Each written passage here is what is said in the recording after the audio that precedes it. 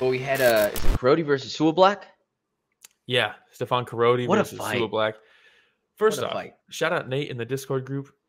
Said they're not fighting in Thailand. They're fighting in Thailand. Suablack's legs, dude. Hey, for real. Oh my Massive. god. Oh For my anybody god. that watches football as well, you have Saquon Barkley, who has tree trunks for thighs. And I saw Suablack's thighs last night. And I was like, your boy's thighs are pretty close. Dude, Those it's are pretty crazy. close to Saquon Barkley's. Those were insane. And I cannot imagine getting kicked by one of those suckers, dude. I'd be done for the year. Yeah. I mean, just they made a video of him talking about how everybody where he's from has just crazy leg genetics. And the weeks leading up to this, they're just posting videos of him like kicking through trees and just like doing all this crazy leg shit because his legs are just insane. And the fight, props to Stefan Korodi because I was not familiar with him going into this, I'll be honest. And I was like, Suablack probably going to steamroll this dude. No disrespect. I just don't know you, but I know Suablack. And in the first round, it was a lot of Suablack doing pretty much whatever he wanted. You know, it was catching the kicks really well. Look at the difference in legs in this picture, though. Dude, his thighs look ridiculous, dude. Jeez, that is insane.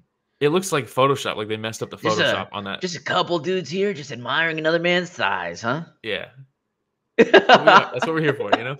Thank you for joining on this late night episode of Story of the Fight. Special edition. Yeah. Oh, man. But dude, just so you know, like, every year we go through and we do Fight of the Year contenders, Fight of the Year, awards and stuff like that.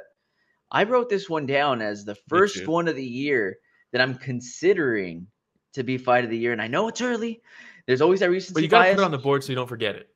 Yes. And this one went on the board.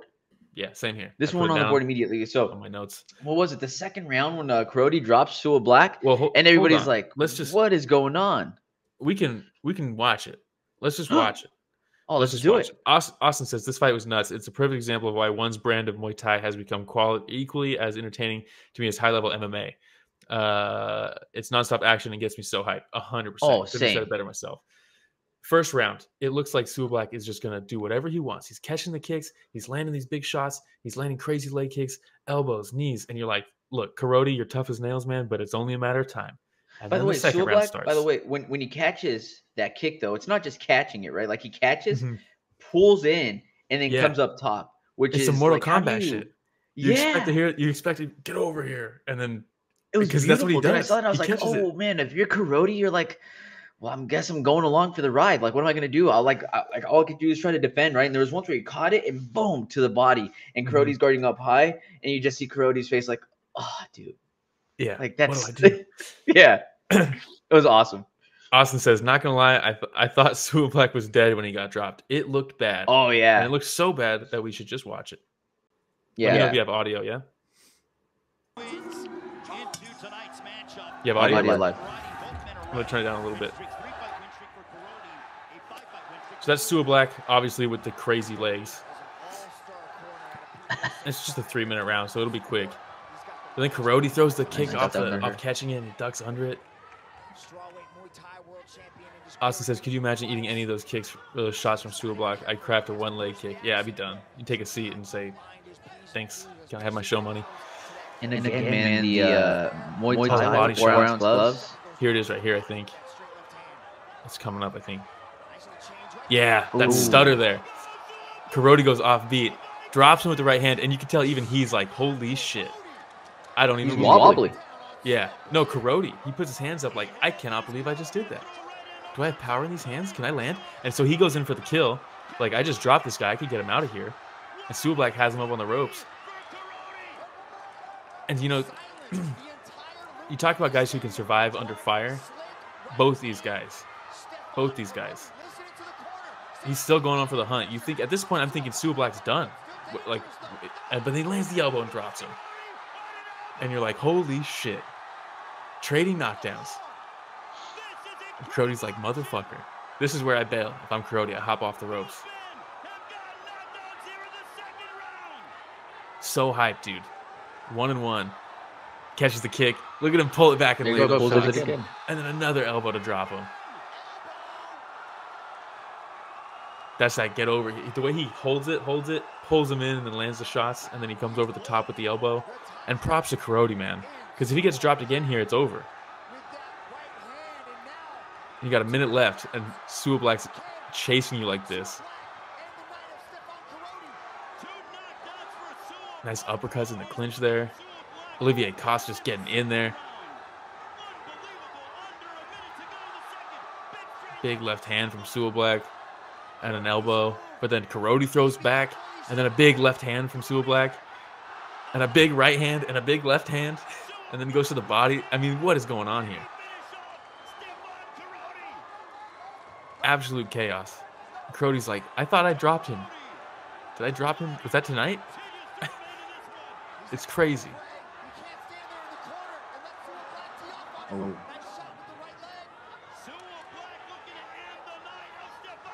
The spinning back elbow, dude.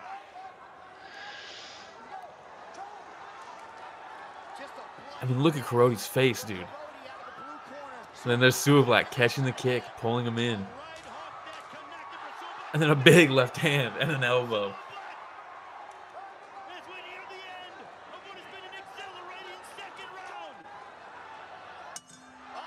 And a Superman punch to end the round. I mean, just insane. And we'll let it run here so we can watch the their replays as well in slow motion. I'll cut the audio. Austin says, I was shocked Korodi made it out of round 2. Also, I thought the rule was their knockdowns per round before it stopped, but it's per the whole match apparently. I think the commentary messed up maybe when they said that. But there's the stutter step for the right hand from Korodi to drop him.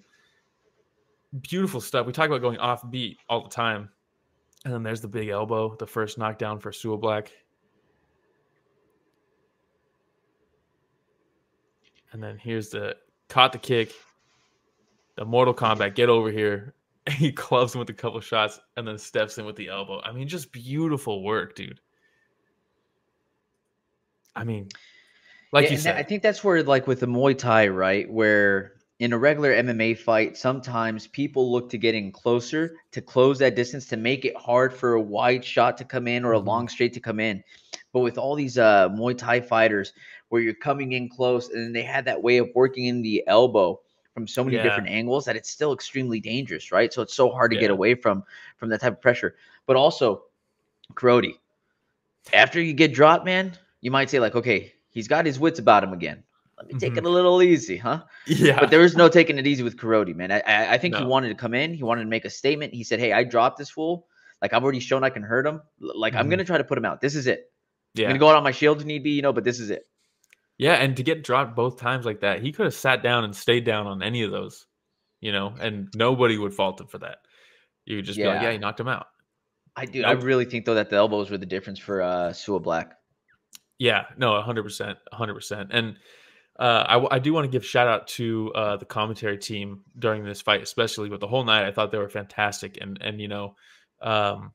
normally they have 3 in the booth. This night they did not have Rich Franklin, which I do like Rich Franklin, but I really think 2-man commentary is the way to go. It's the way to go. Because in moments like this fight is that round is a perfect example. If you listen to the commentary in that round, it's just 2 people back and forth. They're not talking over each other in the craziness, and you can still have the commentary be meaningful. Shot. I know. Look at that. Look at that. Wow. Graphic warning, by the way. Yeah, I like how you give the graphic warning after you put the picture up and Rich enlarges it. Yeah. And by the way, everybody listening, I'm really sorry if you were getting a big echo as I was talking when the video was on. Our producer, Rich, let me know that we had an echo going, so our bad. Our bad. Yeah. That's why I just kind of quieted down when the videos were playing. But yeah, I mean, a great fight. Again, right off the bat, beginning of the year, right? Fight contender of the year for me right away. And I'm looking forward to seeing Suablack again. Yeah. I mean, look at this picture. I mean, look at this dude's leg, dude. Come on. That also looks like some straight out of a video game. Yeah, it's crazy. What a fight. Fantastic job. This, like I said, kind of carried the event. This is the lasting impression for me, at least, this fight. Yeah, fantastic.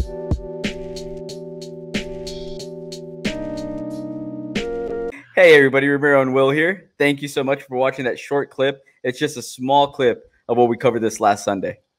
Yeah, if you want to check out the full fight card recap. The link is in the description, and it's going to be on screen at the end here. Don't forget to go back and watch our fighter interviews that we have.